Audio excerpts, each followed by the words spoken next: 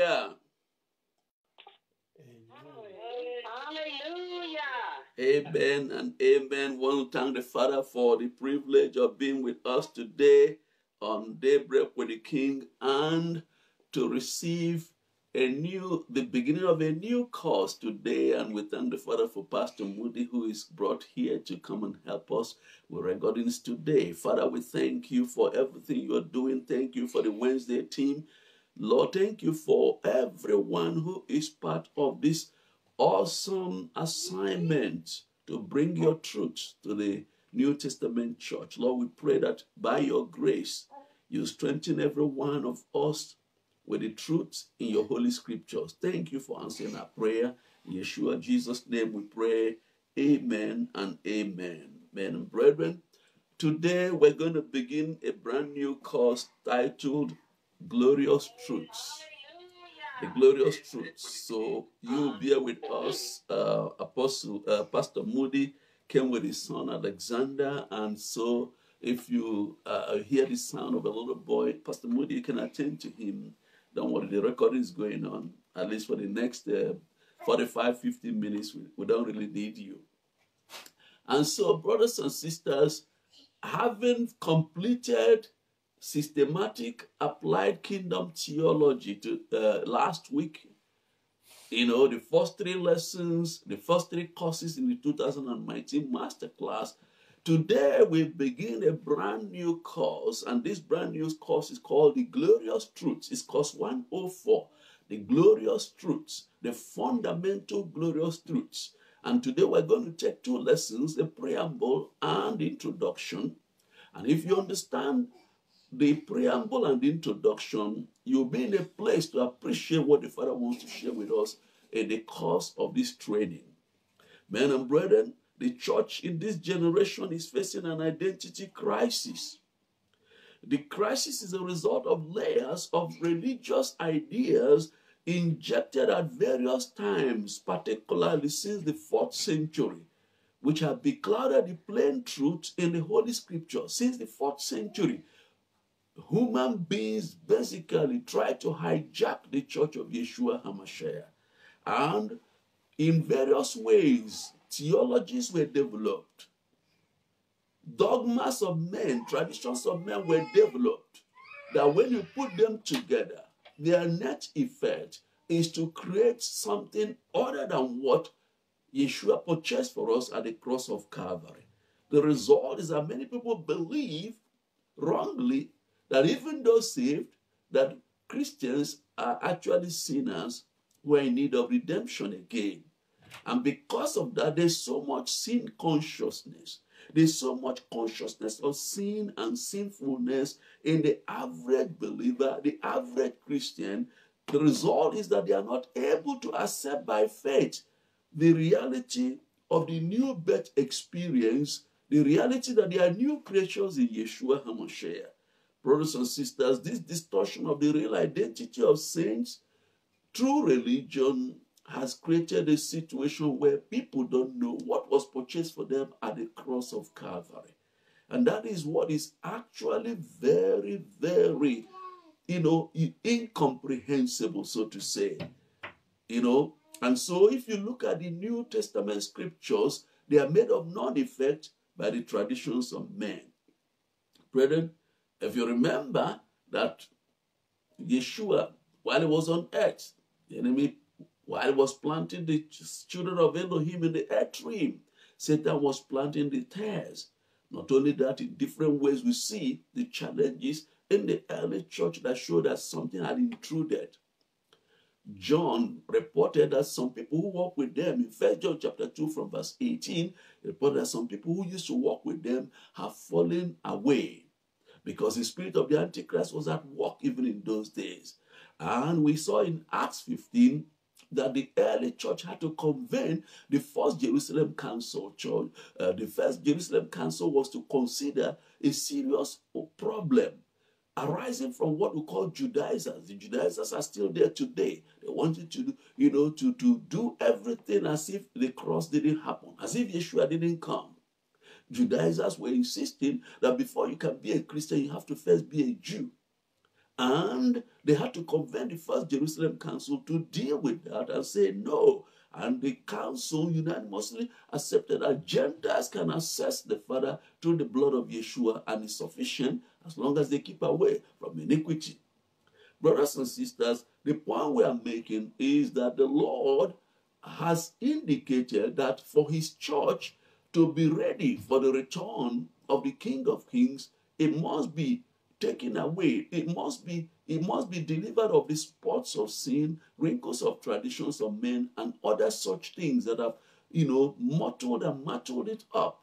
The beauty of the church has gone. And that's why when the Father saw the hesitancy of his disciples, the first 12 apostles, and Matthias, who replaced Judas Iscariot, from receiving the radical nature of the new covenant, they were struggling. Even Peter, in order to go to the house of Cornelius, the Father had to show him a vision and had to warn him not to call anyone unclean on account of their cultural background before Peter could accept to be and to do what he was required to do to the Gentiles.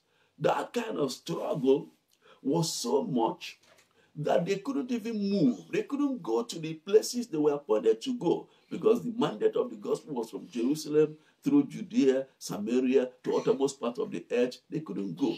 The Father had to allow persecution to come upon them.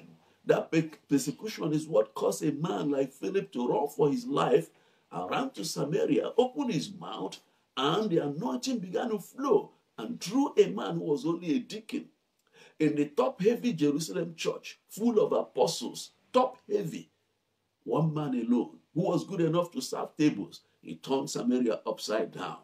And so, brethren, looking down from heaven, Yeshua couldn't but marvel at how the way these people were going, the work of the Great Commission would not be done.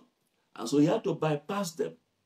Brothers and sisters, none of us should ever think we are too important. The Father is in the business that if you don't take what he has appointed you, if he waits for you, he will go and raise even an unworthy vessel in the eyes of man.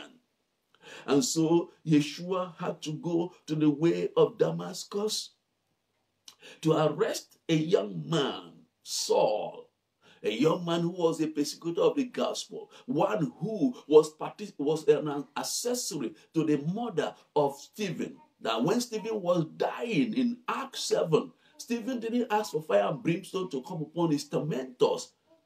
Stephen did what Yeshua did. He asked the Father not to lay the act of killing him to the charge of these people. Stephen blessed them. Stephen chose to love rather than curse. And you know what? In Acts 7, Stephen chose the way of the kingdom. In Acts 9, just 2 chapters away, Yeshua responded and arrested Saul of Tarsus, the very young man who they threw their garments at his feet when they were stoning Stephen. And you know what happened? Yeshua arrested him and committed to the hand of that young man. He knew that he was zealous out of ignorance. He was zealous for Moses. He knew that if this young man knew the truth, the same zeal would be deployed to expand the kingdom. Arrested him. The rest is history.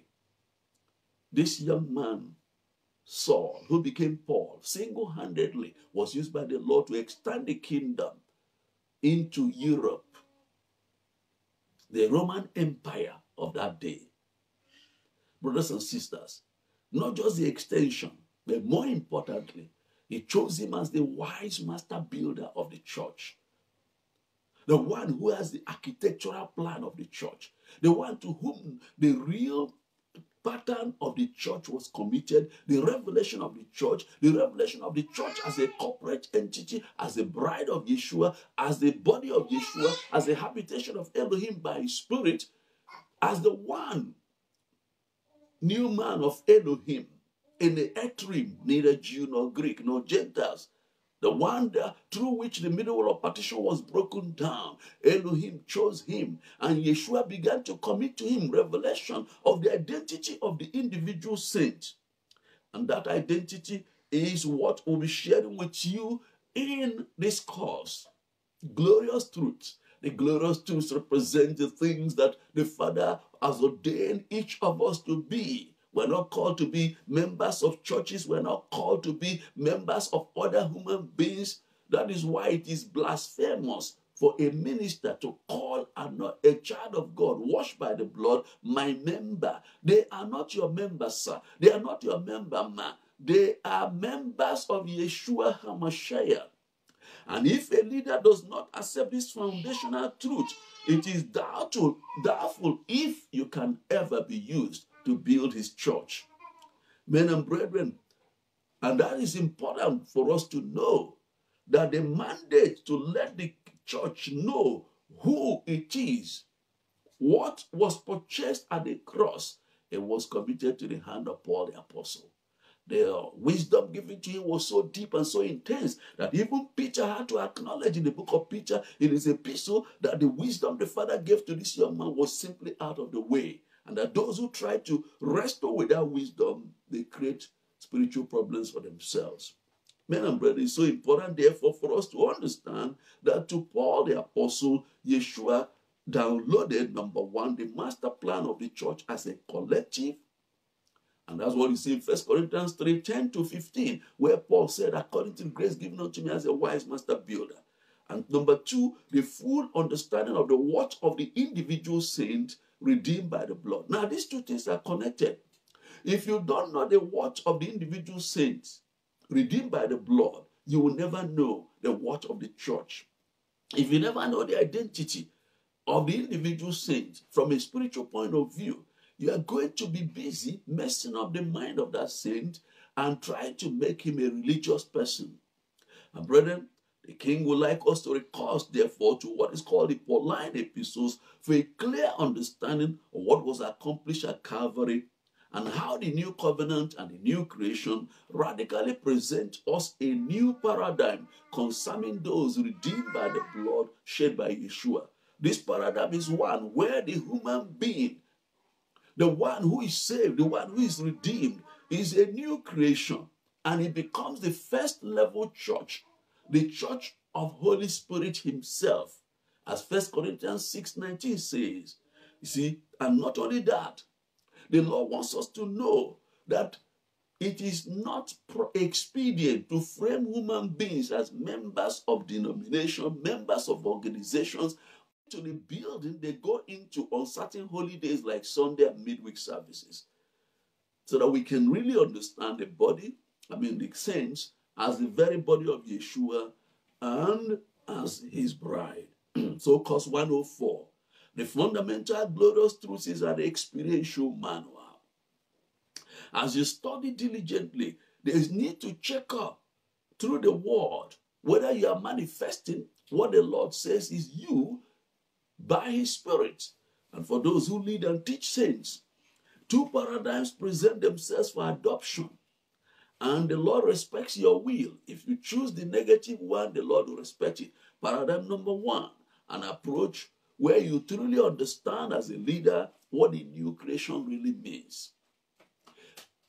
This paradigm will propel you to a pattern of teaching them who they are in Yeshua, based on what he accomplished for them at the cross, and where this paradigm is faithfully understood and faithfully implemented, saints will know the truth which sets them free. They know Yahweh as their Father. They know Yeshua as their sovereign King. They know Holy Spirit as a present help and guide and comforter and strength, who will perfect their work with the Father. They will also appreciate their human leaders as instruments of empowerment and to whom they should render accountability. Now, that's one paradigm. The second paradigm is that of approach of teaching them various religious dogma which do not fully understand the new creation. And this is what you find in most Sunday school manuals. They are religious dogma. When you check them, at the heart of most Sunday school materials is attempt or text to make people better members of the church they are in, not of Yeshua. Not take their part in Yeshua, but members of the church, the rituals of the church, the traditions of the church, the distinctives of that church. And that is what happens in most Even though there'll be some things of baptism, some things like salvation and all that, at the heart of most things that people use for Sunday school is to make people a better member of a church. Brothers and sisters, if you as a leader choose to remain in this, and there's no reason why you should remain in this, you will be teaching people dogma passed down by men of old whose understandings of Yeshua were largely limited. They were impaired by their personal limitations because we know in part and we speak in part. So a man who lived 500 years ago, 400 years ago, and died, what he knew may have been a speck, and it may have been colored by the lenses through which he knew those things. And so the result is this. Somebody may exalt tongues, and you grow up over the past 300, 400 years, that denomination is exalting tongues. Where is the power? No. Where is the person of the Holy Spirit? Where is his work that conforms us to the image of Yeshua? They don't know that because they stuck to what was revealed to a man 350 years ago, and that thing was highly inadequate. Not because the word was inadequate, but because his understanding was fundamentally flawed and therefore inadequate. So if you choose this approach of teaching people dogma, you will not be able to perfect them. It will lead saints to bondage.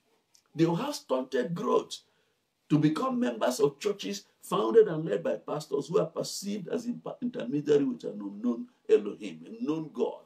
The result is that people will become codependent. When the pastor is not there, they feel a void.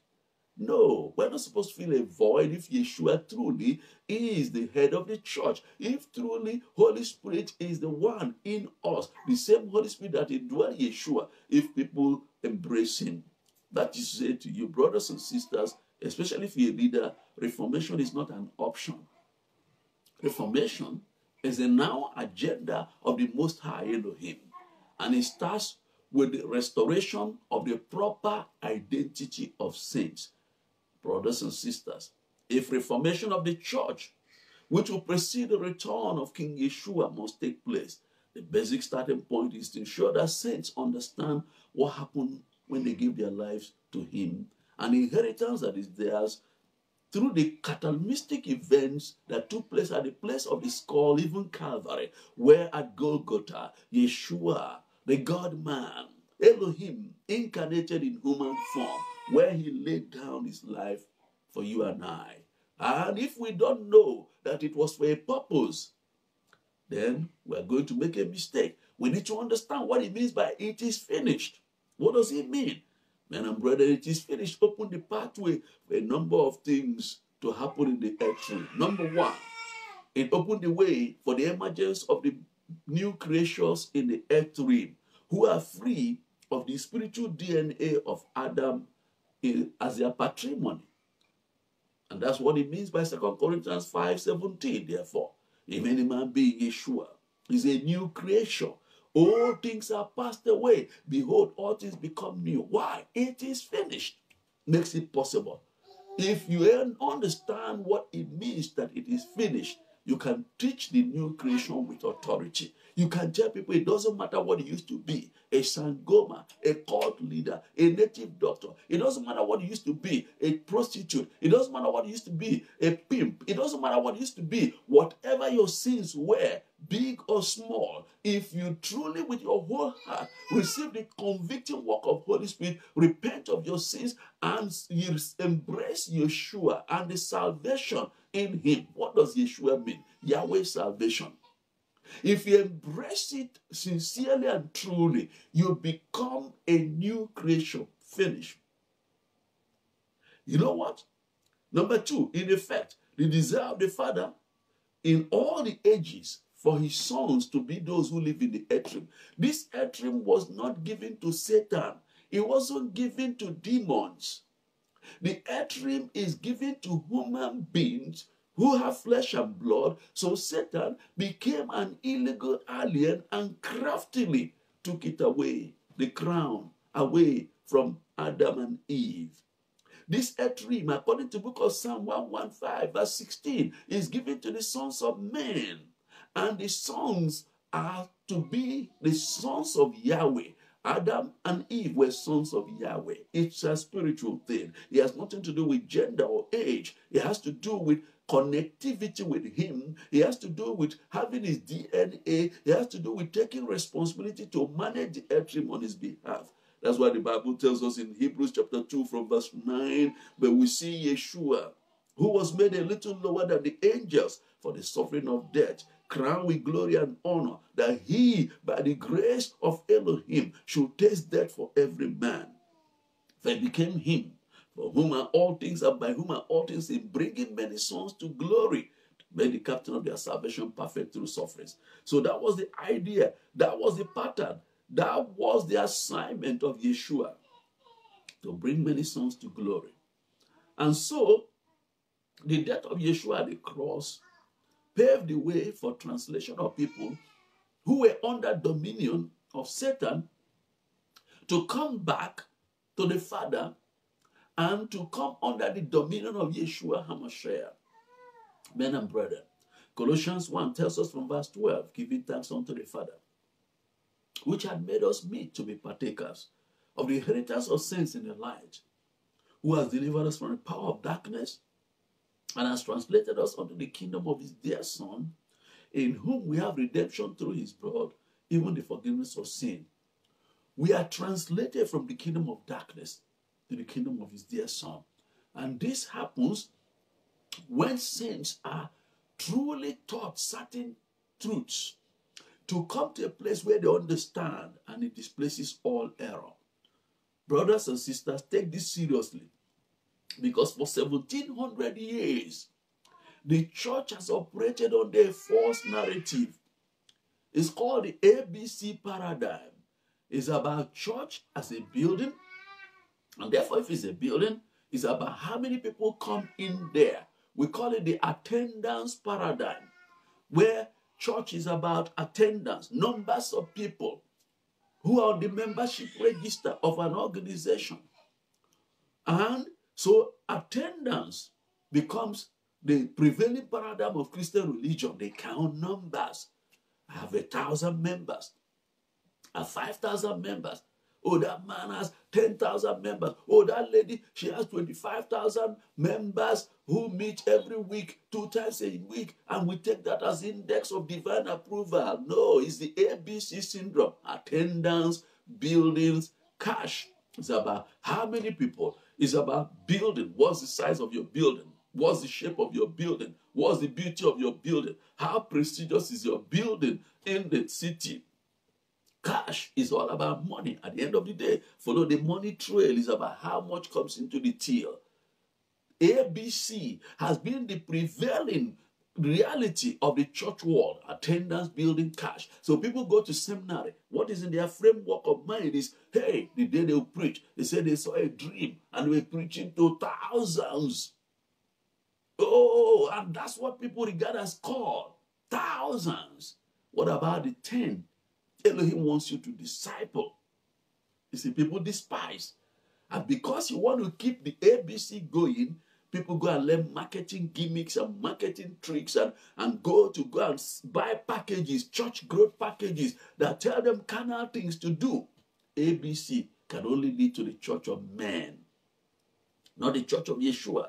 When church is about cash, how much money comes in, you begin to count human beings as cattle. They become like chattel. They become like owners. And they become like owned by the owners being the Nicolaitanian priests who preside over the people, not accountable. They can dip their hand into the treasure and do whatever they like with the money because it's their own. The people are owned by them. The building title deed is in their name and the money is their own. ABC is the bane of the church. Men and brethren, while it's not necessarily bad to have numbers or growth, and we're not saying that, growth can come if you get it right.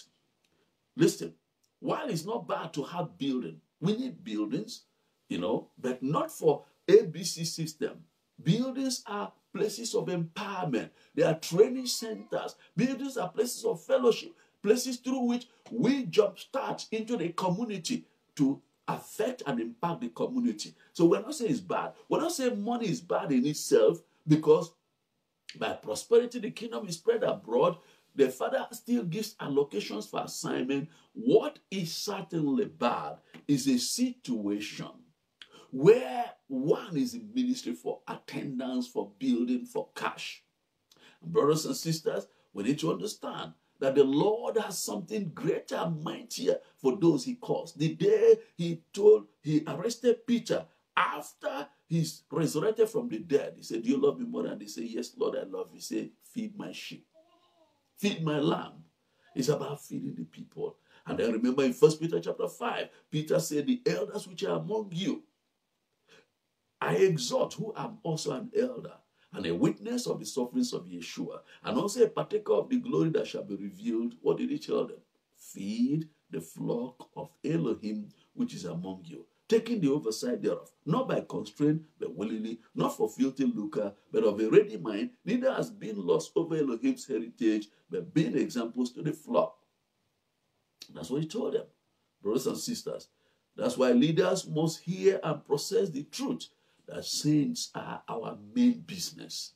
The Father has given them to us to empower, to strengthen, to perfect, to enable them to discover the identity in Yeshua, to know who they are in him, and know what he has put in them. When we have this paradigm, we will realize that we are to serve them. We are not called to just boss them and take them and use them. And those who are assigned to us, we are going to take care to pray for them until Yeshua is found in them, to feed them the pure truth of the word, until their minds are renewed, their hearts are transformed, until their emotions that are damaged receive healing. We are to serve them with zeal and humility. We are to serve them. We are to raise them up as an army of people who buy into the mission statement of Yeshua in Luke chapter 10, Luke 19 verse 10, for the Son of Man is come to seek and to save the lost. And when we do it this way diligently, you know what? They will know the truth. And the truth they know that sets them free. That's why this course is titled Glorious Truth. To tell you the truth about the real identity of saints, what Yeshua has purchased for them, who they are in him and who is in them. If you understand these glorious truths and teach people these truths, they will never stumble. And if you are a believer, a saint, no matter your age in the Lord, if you understand these truths and give Holy Spirit space to form Yeshua fully in you and walk in the light of these truths, you'll be strong and stable. You'll grow in grace and in the knowledge of our Lord and Savior, Yeshua. Now, the assignment for this lesson 1 is please share 3 main things you take away from this introductory lesson. 2, what are your expectations from this lesson? Let's go on to lesson 2. Lesson 2, brothers and sisters. Lesson 2 of the course 104, Glorious Truths, is foundations of the glorious truths. And the first part of it is this. Religion teaches people that, oh, you go to look for God, you look for him, and then they encourage you to pray and go to church and do this and do that. Then if you look for him hard enough, you'll find him. And it's based on a distortion of Jeremiah 29:13, who says, you shall seek me and find me when you search for me with all your heart. There's a context in which Jeremiah was living. The New Testament church or the New Testament believer is not on the same standing as the Old Testament. The New Testament paradigm of salvation shows that everything about salvation is Elohim initiated. He initiated. Do you know that? Yeshua was slain before the foundation of this world. Before Adam and Eve were created, Yeshua, the Godhead, knew that Adam and Eve would miss it. And Yeshua had volunteered that he would come to pay the price to recover. That's what Revelation 13 verse 8b, the B part of it says. It was a lamb slain before the foundation of the world. And brothers and sisters, we need to also understand that the Father, everything about salvation, listen, when did he love you? Is it when we were born again? When you were righteous? No. While we're yet in sin, without strength, Yeshua died for us. Before you knew him, he knew you. And he made all the provisions for your salvation. It is so important to understand that, look, the utilitarian gospel has messed up the mind of people. People go to church. Their motive is to find a marriage partner. They have been single for long. Their motive is to find a business partner. Their motive is to be associated with a popular preacher. Oh, no. Listen. To go into a building or be part of a ministry is secondary. The very first part of the whole equation is the fact that Elohim ordained our salvation. And Holy Spirit is brooding over the earth realm, touching consciences to tell people you can't remain the way you are. The way you are will only lead to eternal damnation, convicting of sin, of righteousness, of judgment. And those who respond, Holy Spirit does something to them. He convicts them and they respond to him. He inspires in them the grace to be repentant. And when they're in that crisis, you know what? He shows them Yeshua as having paid the price for them. In nanoseconds, this can happen. In nanoseconds, this whole transaction. And then as we respond, he shows us the love of the Father. He draws us near. He infuses us with faith to receive. In other words, everything about our redemption, as the Pauline epistles again reveal to us, and you can only understand what I'm saying when you read Romans, read Galatians, Ephesians, read epistle to the Corinthians, and read that to the Thessalonians, read his epistle to Timothy and to Titus, and the book of Hebrews. When you read these things, you see one thing. It's all from Elohim. It's all by his grace. It's not by our labor. It's not by our strength. It's not by how much we seek. It is by his mercy imparted into us and given to us. When you understand that, you understand the positive aspect of election. I'm not talking about those who say, who advance eternal security, and they use some scriptures in Romans, they distort them to mean what it doesn't mean. What I'm saying is this: everything about our salvation was packaged by heaven. And if we are open, Holy Spirit will bring us to it. And so, men and brethren, Romans 5:6-8 says, "For when we're yet without strength, in due time, Yeshua died for the ungodly. For scarcely for a righteous man will one die, yet peradventure for a good man some will dare to die. And Elohim commended his love towards us, in that while we're yet sinners, Yeshua died for us." And this is precisely the very meat of salvation. We are delivered from the power of Satan, sin, and death, not by the blood of animals or birds, but by the blood of Elohim in the person of the God-man, Yeshua HaMashiach. And men and brethren, we know, and we need to know, that the grace of our Father in him is awesome. The glorious truth is the Father's opportunity to tell us what has happened in us. Brothers and sisters, let this truth be re-emphasized until it sinks in. Before we're born again, Yeshua had already paid the price for our salvation. He has used various ways to draw us near to himself. And if you look back, you discover that it's not by your strength. Even the day you were saved, the Father orchestrated it. I want to say to you, you know what, I don't know about you, but I know that the year the Father arrested me finally, I'd answered altar calls, nothing happened. I'd sought for him in books, nothing happened. I read tracts and magazines, nothing happened. But I can't forget that the Father allowed a few things to be orchestrated. One of them was one of my shows as a showbiz impresario. That was the business I was in before I was saved. In one of the shows, I remember at Imo Concord Hotel in Owerri, Nigeria, somebody drowned in drink, alcohol, passed out. Because my shows then were promoted, they were sponsored by breweries. And I know there was one called Eastern Breweries in Imo State of Nigeria, sponsored. The young man drank and passed out. Was I rattled? You can bet on that. You can imagine in your show. The show stopped. Praise the Lord, there were two people. One a nurse who had understanding of what to do. When they would say a case like that, they began to pump at this person, pump at. You know what? After almost 25 minutes or so, there was sign of life. And eventually that guy woke up, survived. That rattled me enough to stop shows and to see how the Father does things.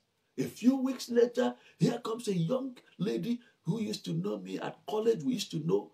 I respected her. She was a Christian. I respected her being a Christian. And it was, you can imagine a wild environment of campus. And she respected me as a leader of the students or secretary of the student union. One day we just met on the road. And she had boldness to share the love of the Father with me. Did the most she can. And then told me there was a revival going on. She invited me. I said I would come. I went. Nothing happened. And this lady had boldness to come to my place to share the word with me. And one day she invited me to a meeting. And do you know, brothers and sisters, the Father broke through. Holy Spirit showed me the field of my life. His love, he showed me what Yeshua has done for me. And I can still remember where I was standing after so long. After over 30 years, I can still remember where I was standing. I can still remember the cloth I was wearing, the color of it, because it was an encounter with the Lord. Men and brethren, that's what he's still doing to everyone. Nobody comes in the kingdom because you can pray more than others, because you are righteous more than others. No. It's the Father's business. In John 6:44, no man can come to me, Yeshua says, except the Father which has sent me draw him, and I'll raise him up on the last day. John 6:65, and he said, wherefore said I unto you that no man can come unto me except it were given unto him of my Father. Everything about redemption, our salvation, is Elohim initiated. He orchestrates it, my brethren. And I want to say this to you. If you understand this basic foundation, you'll be truly ready for what the Father wants to release for us in the glorious truth, because all of the glorious truths are gifts of grace we receive from our Heavenly Father. It's not by ability. It's not by our strength. And so you'll be open.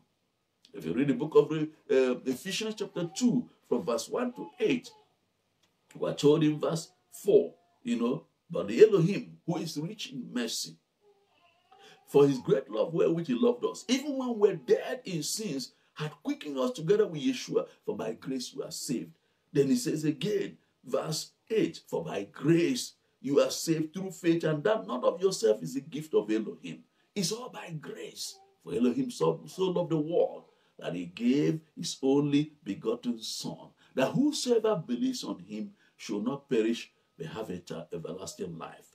And therefore, it's very important for us to embrace the reality that the new birth is a gift. Salvation is a gift. Redemption is a gift. If we realize that, then the question is, what is the full basket of gifts that make up who we are as new creation? That's what this course is all about. This is a course you cannot afford to miss. And coming right off the understanding of systematic applied kingdom theology, I want to say to you, this is a beautiful setup by the Father. If you understand the glorious truths and receive them and hold on to them and walk in them, no matter what situation betides you, you are going to see a whole new life, a life that you never knew was possible, a life of grace, a life of extreme grace by which the Father will be able to show you. And that's why for this course, for you to understand it, you need to understand what happened in Genesis chapter 1, 2, 3. In Genesis 1, Elohim created humankind. And in verse 26, he said, let us create man in our own image, after our own likeness. Let them have dominion over the fish of the sea, over the fowl of the air, over the cattle, over all the earth, and over every creeping thing that creepeth upon the earth. Man was created to rule this earth realm, to govern this earth realm. The earth realm is to be governed by humankind. And the Lord wants us to know that for that to happen, it meant that Elohim created man to be his crown jewel. The crown jewel of his creation is humankind. And Satan knew. And the command that Elohim gave to man, look at the way he created Adam. Elohim stooped down, scooped the raw earth, molded it, looked at it. When it appeared everything was okay, he breathed the breath of life, his own spirit, a measure of it, into that lifeless body. As Genesis 2:7 says, they touch when a measure of the spirit of Elohim, his breath, touched that lifeless body, man became a living soul. So man had three-dimensional being. The spirit man that came from Elohim, the body that came from the earth, and the soul that easily walks in cahoot with the body, the realm of self-expression. The soul is the mind, the will, the emotion. And inside the mind, you have the thought process. The mind that thinks, processes. You have the imagination that envisages, sees, vivid. The memory that traps or stores what experiences one had. And when people don't understand it, they don't know that Satan, what he did on the day of the fall was to cause a dislocation. Elohim's plan is that the spirit man, which is under the influence of the spirit of Elohim, will rule the soul and the body. What Satan did in the book of Genesis chapter 3 was to essentially tempt Eve so much that the soul of Eve yearned for what was forbidden. And as she yearned, her soul snapped out of being under subjection to her spirit man, and then her soul from that day, the soul of man, began to rule man. And that is what makes man carnal by birth, natural, fleshly. And brothers and sisters, the disobedience of Adam and Eve, when they disobeyed Elohim, who told them not to eat of the fruit of the tree, when they disobeyed him and obeyed Satan, they made him their master. Because the principle in Romans 6 is whoever you obey becomes your master. So they displaced Elohim from being master of their lives. And because of that, because that disobedience, they handed over the mantle of ruling the world, of taking care of this earth realm, they handed over to Satan. That's how Satan became the god of this world. Something Yeshua didn't dispute at the temptation in the wilderness, when Yeshua said, when Satan told Yeshua, listen, I can give you any of these cities and kingdoms if you bow before me, because it's mine. Yeshua didn't tell him he's a liar. Why? He took it away from Adam validly and legally, though by subtlety. And so the point we are making is this: the Father wants us to know that the entire essence of the gospel is not of what Yeshua did for us, but to appropriate, to reckon them as done deal and walk in that, and therefore come to a place where we press in and our spirit man begins to rule our soul and our body. That is a vital part of redemption. If it doesn't happen in you, you'll be having yo-yo, one day up, one day down. If it's happening in you, but you are careless, one day up, one day down. Emotion will rule you. What somebody said will rule you. What you feel will rule you. The Father wants us to be delivered from that. Be delivered from our soul rule. We are not supposed to be ruled by our soul. We are supposed to be ruled by Holy Spirit, who rules our spirit, man, or heart, which in turn rules our soul, the realm of self-expression of our emotions, our imagination, of our memory, and rule the body. The body is a tabernacle. Whatever rules inside, the tabernacle will follow. So if your spirit man rules your being, the body is going to follow suit. So, brethren, we need to know something, that if we understand the glorious truths and walk in them, we are going to have the wisdom of Elohim released to us in a measure that will cause us to walk in wisdom of Elohim in all situations. We're not going to be victims. We're going to be victors. If we understand that, and that's why I'd like to recommend to you the course Understanding Yeshua Jesus, course 102. Is available on the website www.kingdomboostclub.com. Also, you need to understand course 103, Understanding Holy Spirit. And if you put them all along with this course, if you understand this course, the truth is that you'll be a victor, not a victim. You'll be on top, not below. Because you will know who you are. You'll be open to the Father to do what he wants to do with you, you are not going to limit him. The Father's good pleasure is to give you the kingdom, and you will allow him to truly give you the kingdom and walk in you, so that you will now begin to be one who he can depend upon. Brothers and sisters, Christian religion works on an opposite paradigm from what I've described. Christian religion wants you to feel good when you're inside the building, when you're receiving the high octane, those high octane preachments that come from the pulpit. Christian religion wants you to feel good when you are connected to a man or a woman, when you hear their voice. It wants you to feel good when you are doing activities. But the gospel of the kingdom is about you understanding your identity, embracing your identity in Yeshua, walking in your identity, and that is what it seeks. The glorious truths.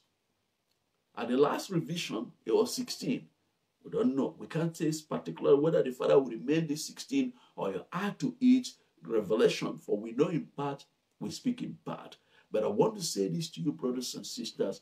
If you open your heart to understand what the Father is showing us in this course, no one born of a woman can deceive you. Satan cannot deceive you. Demons cannot sidetrack you. And the Father loves you. That's why he's bringing this course. He wants us to walk in truth that sets free. He wants us to walk in confidence within our identity. And he wants us to be instruments of reproducing his grace in other people. You see, the truth you know will set you free, and it will enable you to set others free. If you're a leader and you don't know these truths, you won't be able to teach them, because you can't teach what you don't have. So I want to encourage everyone who is a leader, who is on this course, open your heart, open your mind, open your will. You have nothing to lose. There's a guarantee from the Father. You have nothing to lose in the study of these truths. They are there in plain sight, only that the veil of religion covers them. And people are being programmed to be members of churches and members of ministers. The glorious truth makes you a member of Yeshua, to discover who you are in him, and so you can grow up into him in all things. And then that will enable you to be able to receive from your brothers and sisters and also pour out to them. And when we are walking in that pattern, and when this is our lifestyle, when this is our revelational reality, you know what? Anywhere we show up, people will know that sons of Elohim are right there. We love you dearly. And this is something we are passionate about. That every one of the remnant of Elohim, wherever they are in the world, they shall walk in the fullness of light, so that they can take over and establish the ordinance of the kingdom wherever they find themselves, in the community, in the city, in the state, in the nation. And the Father can use us to go ye into the nations of the world, to disciple the nations and bring them under subjection. My brothers, my sisters, don't shun the truth. Open your heart for the truth. The assignment today, please, this particular lesson, can you just give us a summary and give us a summary of this lesson? And number 2, share with us any 3 things that you learned from this particular lesson. And before we go, we're going to talk about a bad day and an anniversary. Bad day. Apostle Jacob Chako, the IMF leader and Global School of Ministry leader in India, his birthday is today. And I think he was born in the area of Kerala, where Thomas Aquinas, Thomas the Doubter, died. I think that's the general geographical area. But he's been in Port Blair, in Andaman and Nicobar Islands for a long time. And he has a passion for Asia. And that's why we're coming alongside him. You know what? To the Global School of Ministry, IMF, and the Global Missions Board, India has the potentials to raise millions of missionaries that will take the world. Apostle Dr. Joseph, Jacob Chako, you and your wife, Pastor Daisy, we love you all, and we say happy birthday. And today is also the 25th wedding anniversary of Apostle Dr. Didi Oporocha and Apostle Dr. Julia Oporocha. Apostle Didi, he heads a ministerial alliance. He's an educator with interest in the STEM. system of education, and he just has a passion for transformation. His wife, Apostle Dr. Julia, a pharmacist, she's the deputy president of IMF USA and the senior pastor of Joy Unlimited Fellowship International in Meriden, Connecticut. You know, she and her husband, they've done tremendous work, and we pray the Father for grace for them, that having brought them through these 25 years, he will take them to the next, if the Lord tarries, the next 25 years will be more glorious. And all allocations for the assignment, both spiritual and physical and material and financial, the Lord will supply to them. We're going to see Apostle Dr. Julia and Apostle Dr. Didi. We're going to see them pretty soon. IMF USA Conference, July 19 to 21. And those of you who are watching, I would like you to take note that whether you are already in IMF or you want to join IMF, or you are not in, but you want to see how the Father can just bring his presence and glory down, please contact either Apostle Ron Shepherd or Pastor Janda Shepherd, President of IMF USA, or Apostle Dr. Julia Oparocha, or Minister Rose Ichuka, or Teacher Stephen Foster. You know what? Contact any of them. They'll give you details so that we can all meet together in 4 Point Sheraton for the IMF USA at Meriden, Connecticut, July 19 to 21. It's going to be awesome. And a week before then, IMF UK will be hosting the national conference at 821 Old Kent Road. Pastor Dupe Adefala will be very excited to meet with you for that UK conference. It will start on a Friday and end on a Saturday all day. It's going to be awesome. It's going to be awesome beyond measure. The heavens will open, and we're going to see the body of Yeshua come together. It will be a wonderful thing. Before we go, Apostle Brenda Jameson, who has done a very good work as the director of IMF USA Women in Ministry, she'll be having a meeting this weekend, Friday, with women in ministry. If you're a woman in ministry in the United States of America or have interest in the United States of America, please, get to have the call-in numbers on Friday, and it will be an awesome time of fellowship in the presence of the Lord. Having said that, brethren, it's time to put on your spiritual seat belts. We are about to take off tomorrow, and will attain rapidly cruising speed on this course that will blow your mind. 16 truths, if you know them and walk in them, you can never be the same again. Your life will be dramatically shifted and altered in favor of your identity. It's time to pray.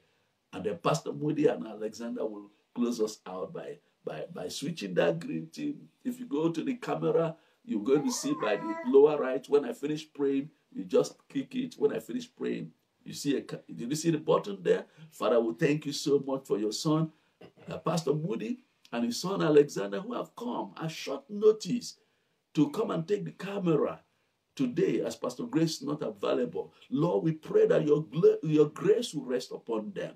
Bless Apostle Didi and Apostle Julia. Bless Apostle Jacob Chaco and his wife Daisy. Bless the IMF USA conference coming, the IMF UK conference coming, and bless the IMF Women in Ministry meeting this weekend. We bless you, Father. We say, have your way, be glorified. In Yeshua's mighty name we pray, amen.